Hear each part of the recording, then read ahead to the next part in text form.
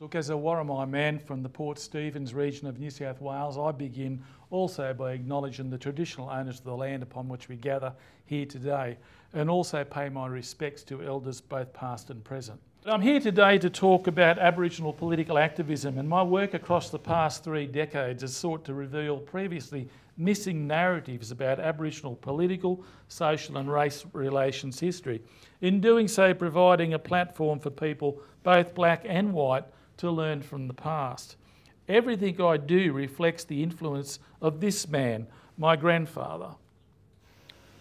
Fred Maynard, pictured there with his sister Emma at the Rocks in 1927, at the height of his political activity. And the organisation he formed, the Australian Aboriginal Progressive Association, formed here in Sydney in 1924. As I said, that was at the Rocks in 1927 at the height of his and his sister Emma. Uncovering this history all started for me with my late father wanting me to undertake a family history project and put my grandfather's story together. I was out of work at the age of 39 and had never previously set foot in a university. Now, I do not carry any fond memories of my school years. I started in 1959 and I left in 1969. I left in year 9. I left the day I turned 15 because that's when you could leave, and bang, I was out the gate as fast as I could. For me, there was no support or encouragement in that space. There was nothing about Aboriginal culture or history in the school texts of that time. There was nothing to inspire a young Aboriginal boy. We were variously described in these books as a dying race and belonging to the Stone Age. And as I said, I left school the day I turned 15. I spent the next 25 years in a variety of jobs, none even remotely related to academia. Fortunately, I always had a great love of reading and an interest in history. I wanted to know what the hell had happened in the past, particularly to us, and try and figure that out. Taking on the family history project on my grandfather led me to Wallatuka, the Aboriginal Education Centre at the University of Newcastle. Now, I knew to undertake research I could go to the libraries, the archives, little historical societies, but I thought Wallatuka was the Aboriginal Education Centre at the university. I'll go and ask them also for some ideas of areas that I could explore. And the director of Wallatuka in those days was Tracy Bunder, a Murray Aboriginal woman from up in Queensland. We had the briefest of conversations, and by the time I'd turned around, I'd been kidnapped and enrolled into a diploma course, which ran for 2 years. And it was so different to my school years. I mean, it was just so relevant. I took to that like a duck to water. I did the diploma in 2 years, I did a BA in 2 years, and I did a PhD in under 3 years. The PhD continued my family history project and was focused on my grandfather's story and the movement that he started. The driver for my work remains in inspiring our young people. As a historian, that means filling the gaps in the largely fragmented jigsaw puzzle of our history since 1788. I set out to write history that was largely unknown or has rarely been examined. I wanted to provide our people with the knowledge that they had heroes and heroines of their own in the past, largely missed by Australian history. I have from the outset not targeted academia with my work, but right intentionally for Aboriginal people and communities. I wanted our people to be able to read my work, enjoy it and gain inspiration from it. That I have been widely published through academia is a bonus that I never intentionally sought. I've also been driven to provide history for wider Australia that delivers a more balanced understanding of our past. All of my studies, as I said, continued the focus on my family history project on my grandfather. The history of the organisation, the Australian Aboriginal Progressive Association, the AAPA, was a truth denied to this country for over 6 decades. It still amazes me that the history and memory of these Aboriginal rights campaigners was allowed to disappear from the historical record and to a great extent memory. The AAPA formed in Sydney in 1924 and will hold 4 annual conferences, and they fought a bitter campaign, a 5-year campaign against the New South Wales Aborigines Protection Board. the state government's Aborigines Protection Board, before being hounded out of existence by police acting for the board. And it's important to understand that the chairman of the Aborigines Protection Board in New South Wales was also the police commissioner at that time. There would be a number of international connections and influences on my grandfather's political thinking. He had travelled widely as a young man, working as a stockman, a timber getter, prospector, photographer, and he had witnessed the shocking conditions and hardships that Aboriginal people suffered under. In the first decades of the 20th century, he was working here in Sydney as a wharfie on the Sydney waterfront. It was a frightening place of work. The men were exploited and forced to fight for their positions on the dock. This was the Hungry Mile, as the docks were known. It was here that my grandfather's political edge and voice was forged, and connections to international black influence and inspiration. Probably the first really significant one was an organisation called the Coloured Progressive Association, pictured here in 1907, holding a farewell to Jack Johnson, the first black heavyweight boxing champion of the world. Johnson had always been denied the chance of fighting for the world heavyweight title. They drew the colour bar and would not allow a black man to fight for the world title. Johnson continued to chase the white champions around the world and trying to goad them into fighting him. In the first instance in 1907, he came here and he had 3 fights and he knocked out all the opponents. The Coloured Progressive Association, interestingly enough, formed in Sydney in 1903 and ran to 1919. Primarily made up of visiting African Americans, West Indians, Africans, Islanders, Maoris, but some Aboriginal people also. And that's my grandfather sitting there as a wharf labourer. And there are other Aboriginal people at that particular gathering to farewell Johnston. Johnson was like the Muhammad Ali of his day.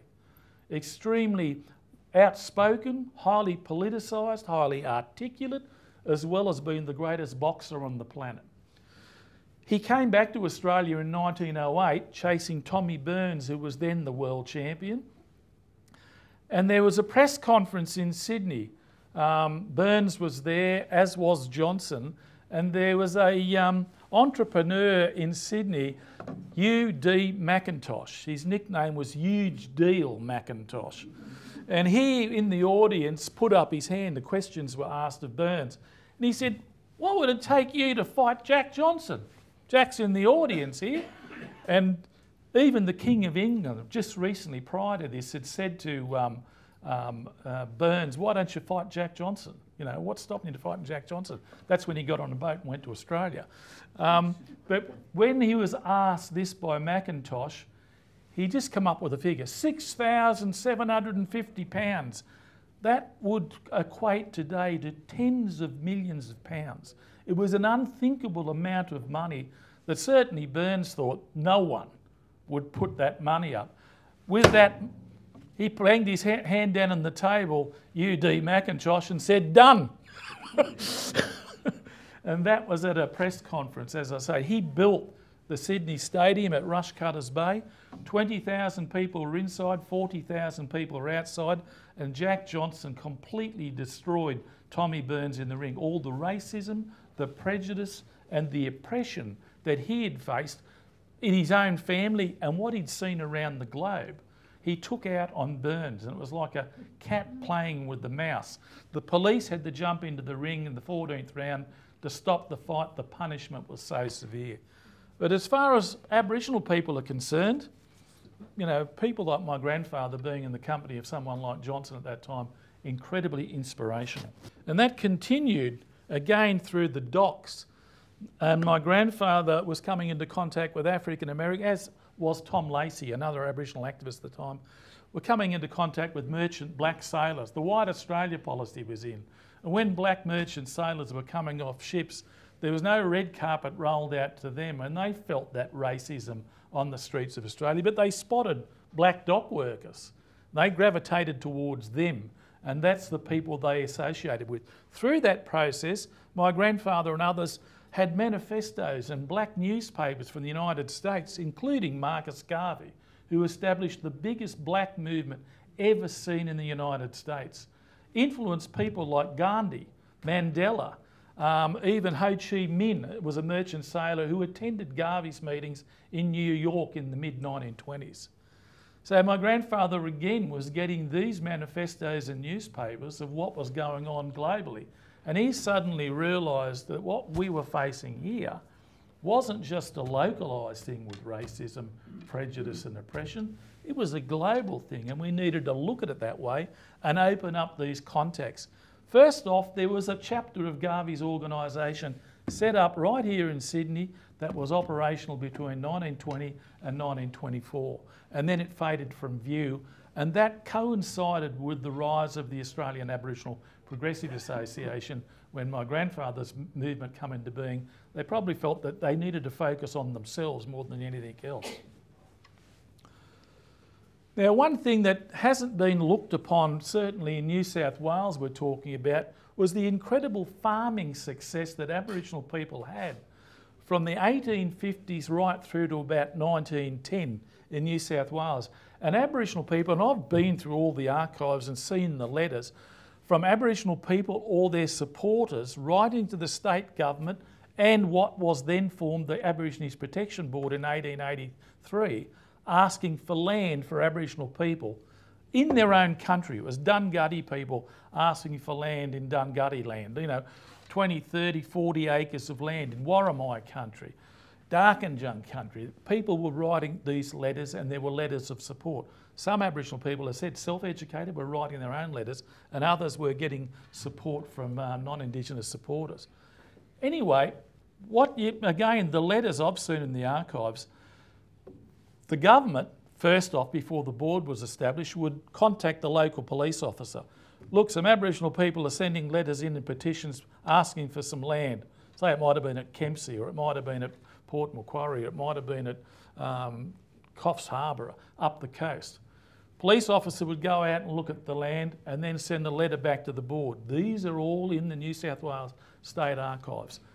An example, it's 40 acres of heavily timbered worthless scrub. Give it to them. 12 months later, the same police officer's gone out to inspect. The land's all been cleared. It's been fenced. They've built a homestead. They've got maize crops growing. They've got livestock. The records again in the archives highlight Aboriginal people clearing 100, 200, 300, 500 pounds. That's a lot of money at that particular point in time. Aboriginal people were prospering. We had regained in New South Wales some 27,000 acres of land and were working that land successfully. The tragedy of all of that was to come in 1910. The Aborigines Protection Board was beginning to have letters come into them from non-Indigenous people demanding this land be handed over to them. Move the blacks out somewhere out further. They shouldn't be on this good land, This was, as I said, 4 and 5 decades of work, of success, not recognised, and then Aboriginal people were thrown off. And again, the record's there. Police sent out to the point of a gun. Aboriginal people were thrown off with nothing more than the shirts they carried on their backs after 5 decades of work. An absolute tragedy. That's what happened. You can see the rise in the revoking of those Aboriginal reserve lands. Now that was the catalyst for the rise of the Australian Aboriginal Progressive Association. This massive loss of land triggered a response in Aboriginal people to demand justice and to get their land returned. There was also the additional thing now that the Protection Board had really upped the ante of trying to break down Aboriginal culture and the community by removing Aboriginal kids from their families. And this really escalated. So this was the two catalysts for the formation of the Australian Aboriginal Progressive Association in 1924. Their first conference was held at St David's Church and Hall in Surrey Hills. And my grandfather's inaugural address was covered in the Sydney newspapers. And this is what he said. Brothers and sisters, we have much business to transact, so let's get right down to it. We aim at the spiritual, the political, the industrial and social. We want to work out our own destiny. Our people have not had the courage to stand together in the past, but now we are united and are determined to work for the preservation for all of those interests which are near and dear to us. This is 1925. These were articulate, intelligent Aboriginal activists at that particular point in time, working on the docks, working in the railways. They held another conference same year, 1925, which was here in Kempsey. It ran over 3 days. And this amazes me that this event is missed historically. There's a lot of attention goes to the day of mourning. There were 100 people at the day of mourning, probably one of the most significant moments in Aboriginal political history. This event at Kempsey in 1925 ran over 3 days. The Macleay Argus and the Macleay Chronicle, the two newspapers, said over 700 Aboriginal people attended that conference. All the papers were written and delivered by Aboriginal people. Some were even delivered in Aboriginal language. And this is a point in time where they're saying Aboriginal culture was dead. You know, it was gone in southeastern Australia, didn't exist. Here we have people delivering in language the importance of what was happening to Aboriginal people. As I said, 3 days, an incredible conference. At the close of that conference, my grandfather delivered a powerful resolution that was sent to the New South Wales State Government and also the Commonwealth Government. Here it is. As it is the proud boast of Australia that every person born beneath the Southern Cross is born free, irrespective of origin, race, colour, creed, religion or any other impediment, we, the representatives of the original people in conference assembled, demand that we shall be accorded the same full rights and privileges of citizenship as are enjoyed by all other sections of the community. And as I said, that was Kempsey in 1925. In 1927, the AAPA put out a manifesto. Now, this was also sent to state and Commonwealth governments. Over years of research in this, I probably found 4 references to this, going through and looking at old newspapers and microfiche. Now with the amazing Trove, the National Library's search engine, I found hundreds of references to this. It was probably published in every town in New South Wales, as well as Queensland, Victoria and even South Australia. Now you can see the thing there that the AAPA put up, I guess, what would be termed a land rights agenda. They demanded enough land for each and every Aboriginal family in the country. This was the first time it was being put up. That was part of the demand back in 1925. And it is covered here that all capable Aboriginals shall be given in fee simple good land to maintain a family. That the family life of Aboriginal people shall be held sacred and free from invasion, that the children shall be left in the control of their parents, to stop the stolen generations and the tearing away of Aboriginal kids from their families. That the incapables of the Aboriginal community are the direct liability of the government consequent upon neglect of the past, be properly cared for in suitable homes or reserves, the full expense of such establishment to be borne by the government. That the supervision of all such Aboriginal homes, hostels or reserves be entrusted to educated Aboriginal possessing the requisite ability of such management.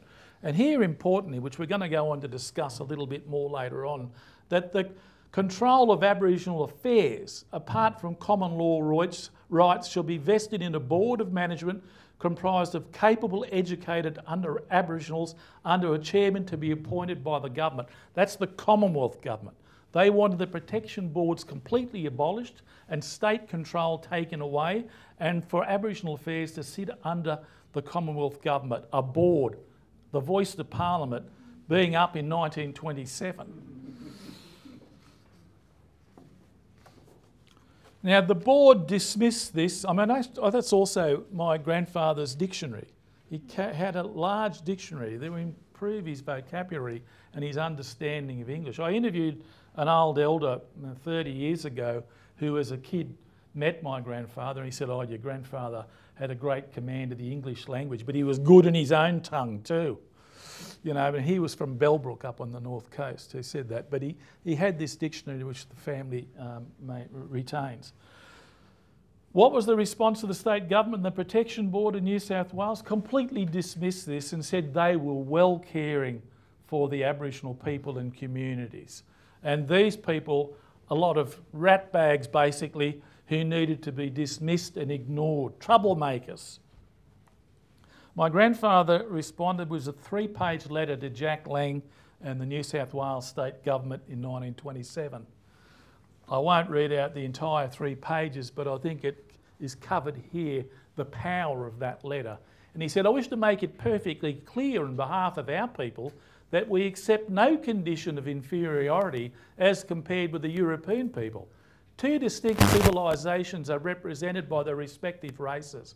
That the European people, by the art of war, destroyed our more ancient civilisation is freely admitted, and that by their vices and diseases our people have been decimated is also patent. But neither of these facts are evidence of superiority. Quite the contrary is the case. The members of the AAPA have also noted the strenuous efforts of the trade union leaders to attain the conditions which existed in our country at the time of invasion by Europeans. The men only work when necessary. We called no man master, and we had no king.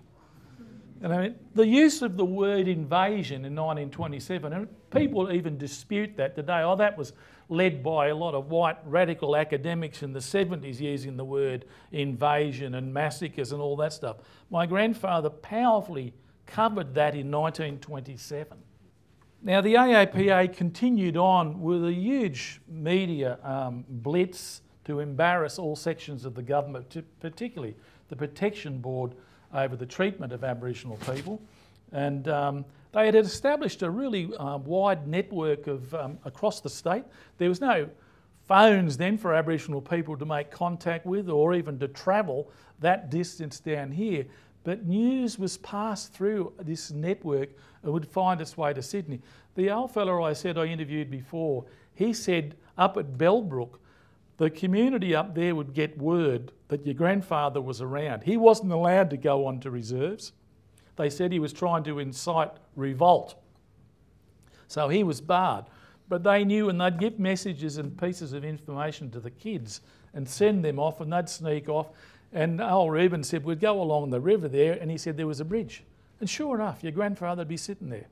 And he said he'd talk to us kids and he'd inspire us and lift us up. And he said we'd give him letters and things that were happening, which he then used in the press. And they received letters from Aboriginal families and communities on their predicament. One of these letters received in 1927 was in regards to the plight of a young Aboriginal girl. This is one of the saddest letters. I mean, every time I even talk about it, I get moved by this particular letter. It's in the New South Wales State Archives. It's a 3-page letter that he wrote back to this girl. He was informed that this young girl, Aboriginal girl, 14 years of age, had been raped repeatedly by the guy in charge of the station where she'd been placed. Within 9 months, she was pregnant.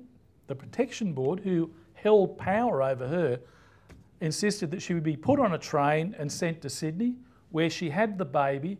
The records say that the baby died in childbirth. We're not to know that. The baby may well have just been removed and then, doled out into the non-Indigenous community. What did the Protection Board do then? They put that same girl back on the train and sent her straight back to the places of abuse. Now, when my grandfather got news of this girl's plight, he wrote her a letter. 3-page letter again. This is only a small section of it. My darling little sister, I'm speaking to you now as a big bro. My heart is filled with regret and disgust as you were taken down by those who were supposed to be your guide through life. I may tell you, and listen, girlie, your case is one in dozens with our girls. More is the pity. God forbid these white robbers of our women's virtues seem to do just as they like with downright impunity. And mind you, my dear girl, the law stands for it. He wanted the girl to give him the details of the guy's name, and he said, "I will see this person in court." She never received the letter. The guy opened the letter from my grandfather, and he sent that back to the Protection Board. "See what's going on here? You've got to stop this. These people are a problem."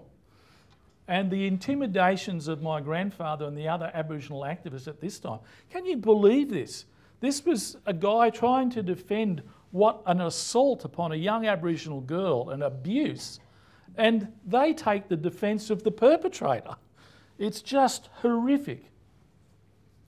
An interview with my grandfather in 1927 highlights the levels of these threats against him.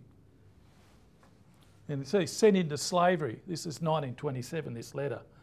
And he said he had been warned on many occasions that the doors of Long Bay Jail were opening for him, and he would cheerfully go to jail for the remainder of his life, he declared, if by so doing he could make the people of Australia realise the truly frightful administration of the Aborigines Act. The AAPA were eventually hounded out of existence in 1929 by the police acting for the board. They were driven into being an underground movement, and there were threats against my grandfather's family and Sid Ridgway's family and Tom Lacey's family, the Aboriginal activists, with their own kids. But they didn't stop. You know, my grandfather, the old fellow that I said I interviewed, eventually as a teenager had come to Sydney and was working as a groundkeeper at the University of Sydney. And he said in the mid-30s, the last time I saw your grandfather speak, he said he got up on a box within the grounds of the University of Sydney was speaking out. So he was still active at that particular point. Now, the legacy and historical truth of the AAPA and its political platform all those years ago continues to resonate today. When one reads the Uluru Statement of the Heart, it is important that we recognise this is not a new directive. It is in fact reflects nearly a century of similar demands by Aboriginal people for rights and recognition. The Australian Aboriginal Progressive Association raised several critical elements embedded in the Uluru Statement during the 1920s. And these Aboriginal people to be placed in charge of their own lives, genuine Aboriginal self-determination, and an Aboriginal board to sit under the Commonwealth Government. Those three important points are covered in the Uluru Statement of the past. And when we look back at those points, you can read that in the manifestos and speeches and correspondence of the AAPA leadership. And as I said, they were stating the same things. And at that opening conference in Sydney in 1925, my grandfather said there, we want to be in charge of our own destiny. That is in the Uluru Statement of the Heart. Back at that first ever convention at St David's Church and Hall in Surrey Hills, 200 Aboriginal people attended that conference, and they were front page news with banners, Aborigines demand self-determination, and self-determination is their aim. This is 50 years before the Whitlam government are credited with putting up self-determination for Aboriginal people. Aboriginal people made that demand in 1925. And finally, back in 1927, as I've mentioned before, the AAPA manifesto clearly demanded that the control of Aboriginal affairs, apart from common law rights, shall be vested in a board of management comprised of capable, educated Aboriginals under a chairman to be appointed by the government. So the truth is the call for the voice to Parliament has been a very long one. Stepping along here. Now, I've been researching my grandfather and the organisation he formed for more than 30 years, and as I said before, it amazes me that more and more material continues to come to light. Only in recent months, an article found through the National Library of Australia's magnificent Trove newspaper, I've got to keep giving that a bit of a prop up. Thankfully, the Commonwealth Government finally funded it again because it looked like it was going to go. And if you do get the chance to go on to Trove, I mean, it's so addictive you can't stop. I'm up till 2 in the morning. Now, an article published in the Sydney Labor Daily on Saturday the 2nd of February 1929 stated that 2 Aboriginal speakers would put their case forward for Aboriginal political reform. Yep. It revealed that on the following Tuesday evening at the School of Arts in Chatswood, The president of the Australian Aboriginal Progressive Association, Mr Prof Maynard, accompanied by another Aboriginal speaker, would address the members of the Chatswood-Willoughby Labour League on Aboriginal matters generally. My grandfather was described as a forceful, logical speaker who would explain some of the disadvantages under which his people labour. It was further revealed that there was a move to establish an association of white Australians to assist with a push to have an Aboriginal represent his people in federal parliament, or failing that, have an Aboriginal ambassador appointed to live in Canberra to watch over his people's interests and advise the federal authorities. This is a remarkable find and reveals the strong sentiment nearly 100 years ago pushing for an Aboriginal voice in Parliament. I sadly never met my grandfather. He died 8 years before I was born. I mean, a wharf labourer, the stories in my family say that he had an accident on the wharf. But there's certainly some, how can you say, considerations to say that it was no accident to what happened to him on the wharf. But one leg was broken in 6 places. He spent nearly 12 months in and out of hospital. His injuries were so severe. He contracted sugar diabetes, gangrene, his legs were removed. And from that point on, it was a very hard life for the family. My grandmother was a white woman, and for a white woman to marry an Aboriginal man in 1928 was not the done thing in this country, let alone in a city like Sydney. She wasn't from a well-to-do family or even a middle-class white family. She was from a poor white mining family. She was a single mother when she met my grandfather. But they loved one another and they had 4 children together. But after the accident, they were on £2 a fortnight from St Vincent's de Paul to assist with the family. There were no pensions or anything like that, and certainly no insurances to cover what had happened to the family. And as I said, it was a very hard life for the family from that point on, and my grandfather passed away, and it's really due to the strength of my grandmother that she kept the kids, you know, together and ongoing and protected them.